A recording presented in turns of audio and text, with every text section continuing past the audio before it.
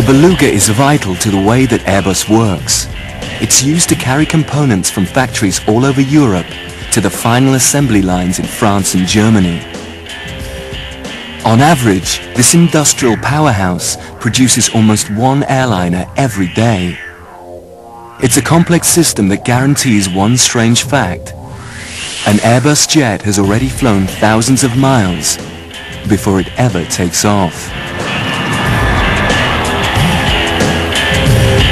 But when it came to the A380, as it was still called, there was one huge problem. Few of the giant parts could fit inside the Beluga. In fact, the Beluga could fit inside the A380. So we had to think of something completely different.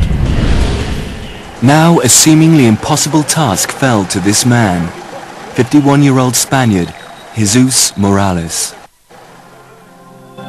Había que buscar soluciones alternativas al Beluga.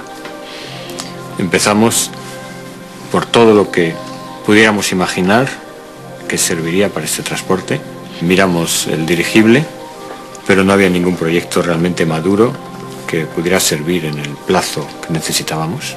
Y miramos también el helicóptero, pero no hay ningún helicóptero que pueda transportar más de 20 toneladas de peso.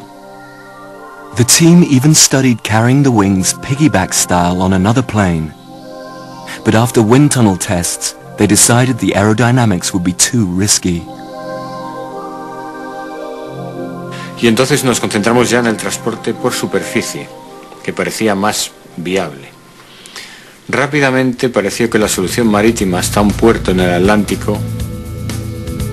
Jesus and his team devised a system that uses roads, rivers and the sea in a logistical dance that has to fit together perfectly and work first time. The fuselage, wings and tailplanes will set off by sea from the factories in Germany, Wales, France and Spain, converging on the port of Pauillac on the west coast of France. From there, they'll be loaded onto barges that will carry them 59 miles up the River Garonne, and still the journey is not complete. A fleet of lorries will haul the parts by road the last 152 miles to Toulouse. Bob Burden is the man who has to coordinate the schedule. There will be many late nights ahead.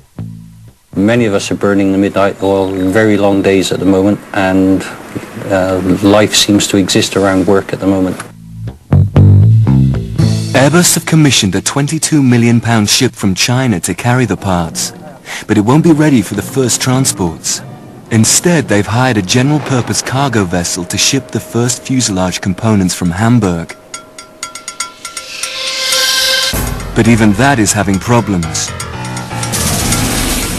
They've discovered a 3-foot crack in the rudder and must repair it before the 30 tons of aeroplane can get underway. It's always the same. Whenever you have a new program, there are obstacles to overcome. But at the moment, it's stressful for all the people here because we're at the sharp end at the moment. The repairs stretch long into the night. As ever, the clock is ticking. Early the next morning, and the first finished fuselage sections of the biggest airliner the world has ever seen emerge into the light of day.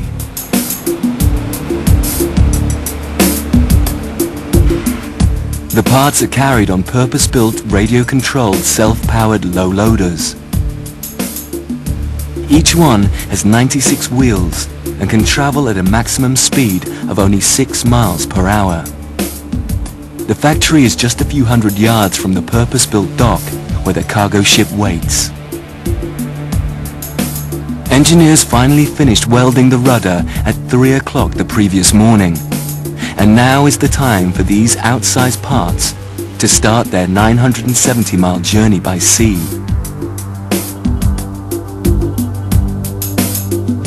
They're going to have to make good speed if they're to recover the time lost to the delay.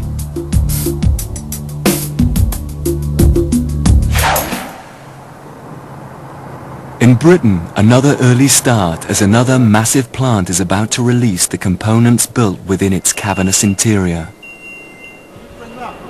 Gareth Williams is in charge of the operation. For him, today is a big day.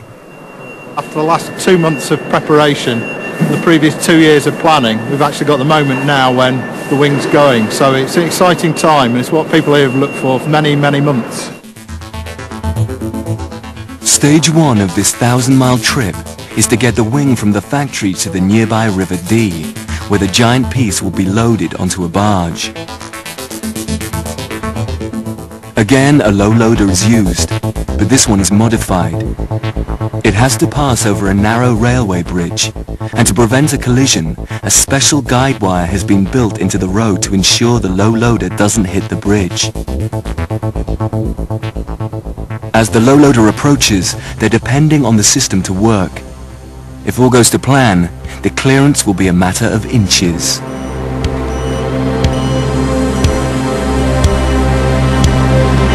Very close.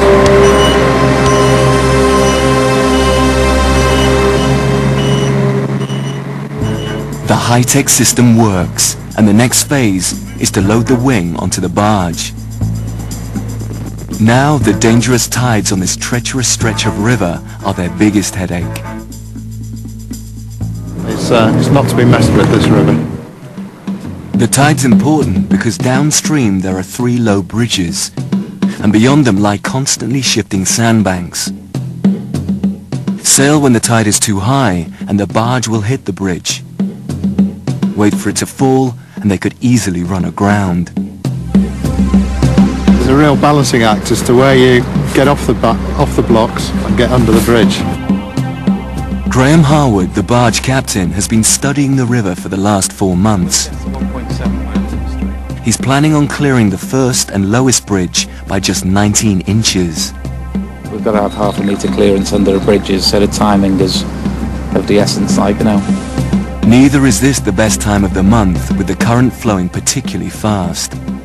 They haven't picked the right time for us because the tide is making probably about 5 knots. And, you know, we've got to compete with that later on. So not the best time of year, not the best tide for the first time it's been done. But I'm sure we'll manage it. We'll have to.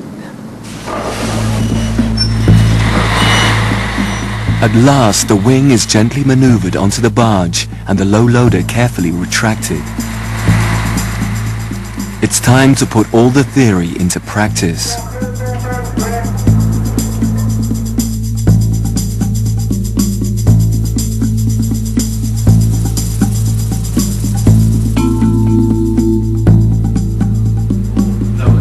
The crew constantly monitor the clearance under the bridge.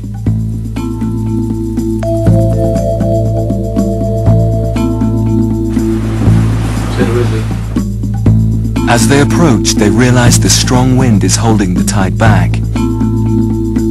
They might hit the bridge too soon. You need to slow it down a bit. So Graham holds off for a few more seconds. Yeah, there it is. That'll do.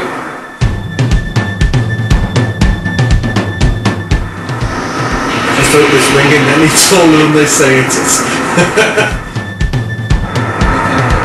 Look now. Hey, I tell you what. That is nice. That is beautiful. Isn't that beautiful? Exactly 50 centimetres. Exactly. Graham has judged it perfectly, cutting it fine under the bridges so he has plenty of water under his keel for the remaining 13 miles of river.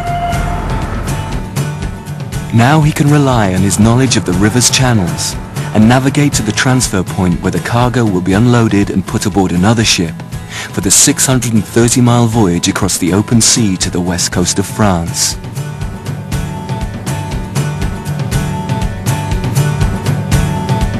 So far so good, and the incredibly complex transportation system appears to be functioning just as planned.